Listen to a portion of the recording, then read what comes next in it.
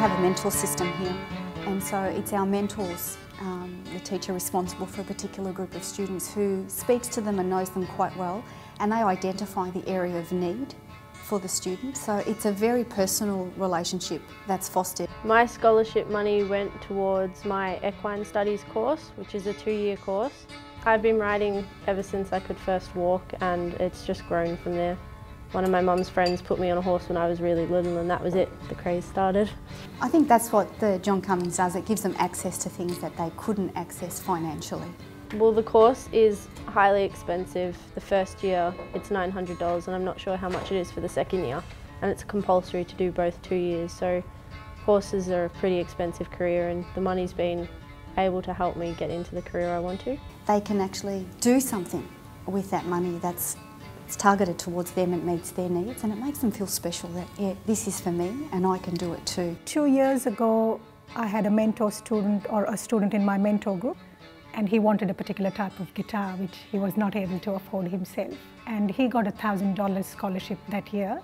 We recommended to him that perhaps he spend part of the money on having lessons for guitar so that his music teacher could actually see some progress in his skill.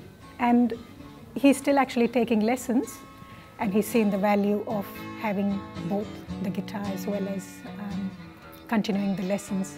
Ever since when I was like a kid, I was like singing everywhere and playing stuff. So yeah, I really like it.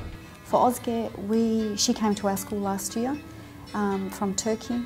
She spent some time at the language centre, the English language centre at Brunswick, and she's really transitioned into the school really well, and having that extra tutor supports that, and she's blossomed. So then I did music lessons. I take guitar lessons also, and I do maths lessons, so it helps me. And that confidence that you see in her assimilating into the school and to the society, priceless. It has given them a sense of achievement.